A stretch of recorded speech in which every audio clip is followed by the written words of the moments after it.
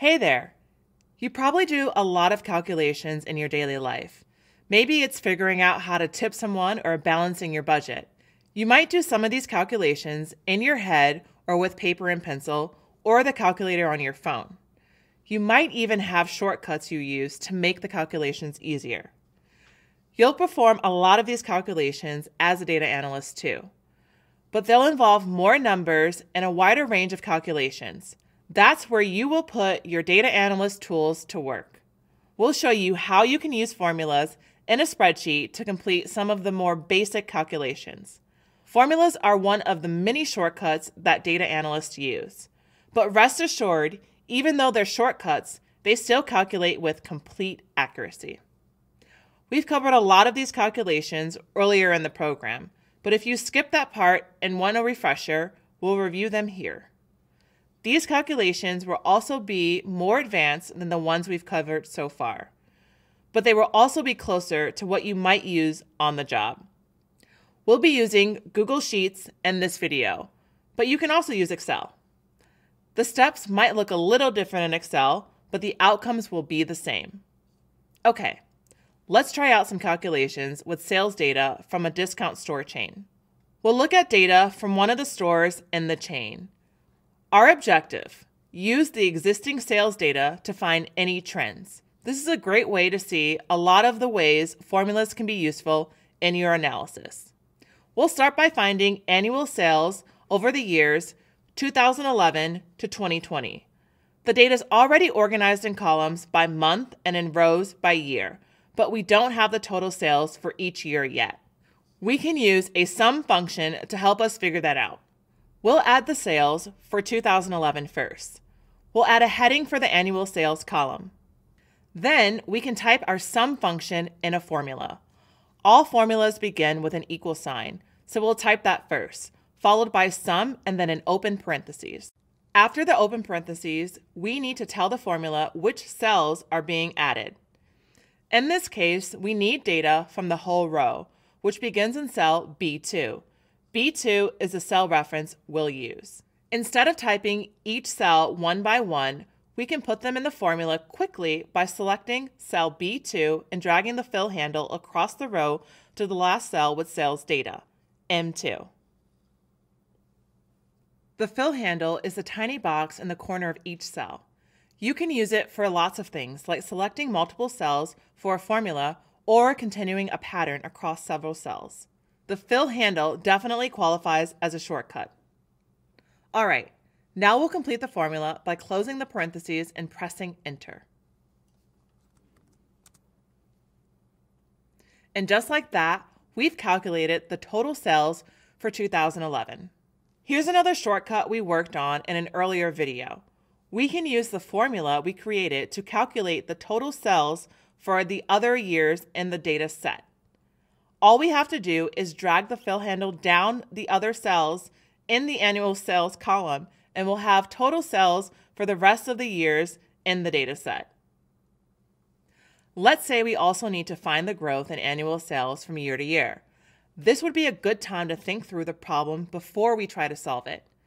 Do we have the data we need to solve this? Not yet. Thinking backwards like this helps us plan out the steps to move forward. The first step we'll need to do is calculate the total sales by year. Then we'll measure the rate of change between years. We'll start by labeling a new column.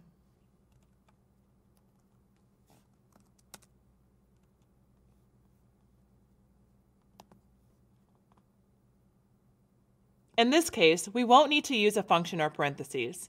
Since we're only using data from 2 cells, we can just use the name of those cells. We'll type an equal sign and then click in cell N3, which automatically populates that cell in the formula. Next, we'll add a minus sign to the formula because we're subtracting to find the difference between 2 consecutive years. Clicking in cell N2 gives us the total from 2011, which we can then subtract from the total from 2012. Then we hit Enter and get our sales growth from 2011 to 2012. We're definitely getting some useful data here, so let's keep going. We can also use our sales growth to find the growth rate between the 2 years.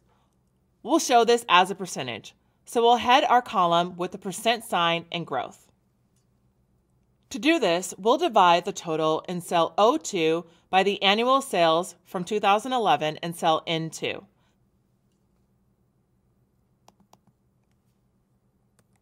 A slash is a symbol that a formula recognizes as division, so we'll place that between the two cell references.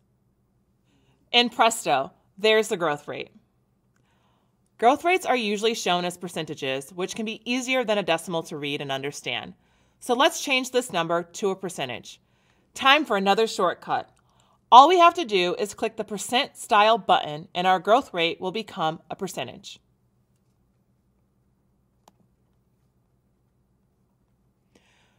We can select the cells for both the total growth and the growth rate to populate the rest of the two columns.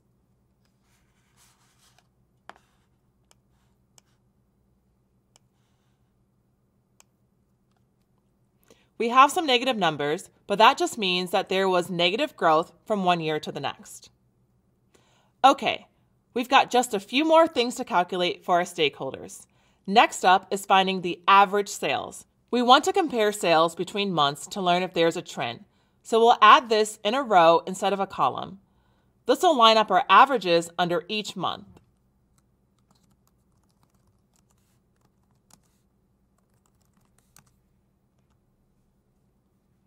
To find our averages, we'll calculate the total and then divide that total by the number of values added to get it.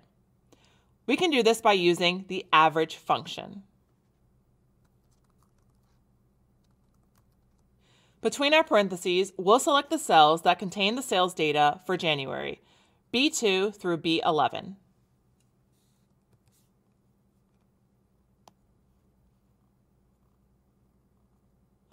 We'll duplicate that formula across the row through December to look for trends.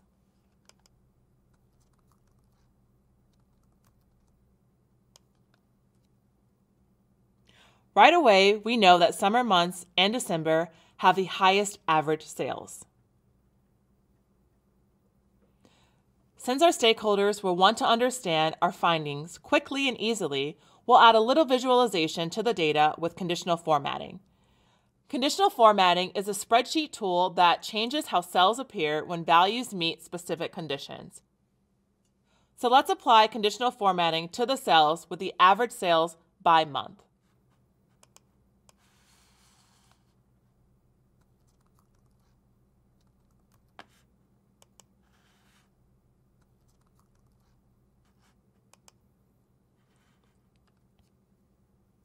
We'll use a color scale to show the range of averages with the lowest monthly average remaining as white,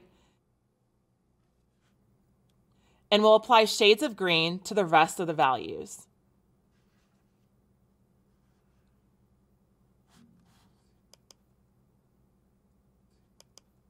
The brighter the green, the higher the average.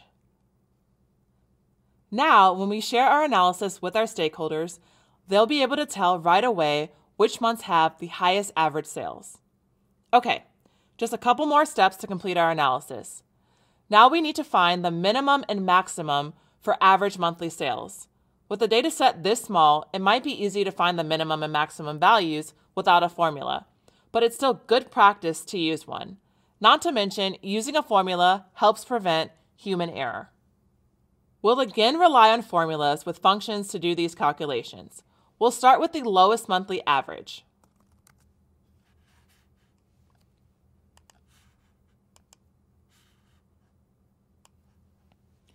Our function here is min, followed by the cells with the average month, B12 through M12.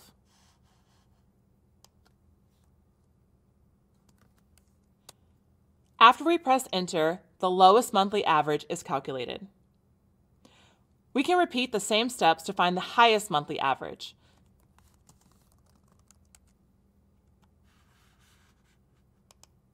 In this formula, we'll use the same data, but we'll replace min with max for maximum.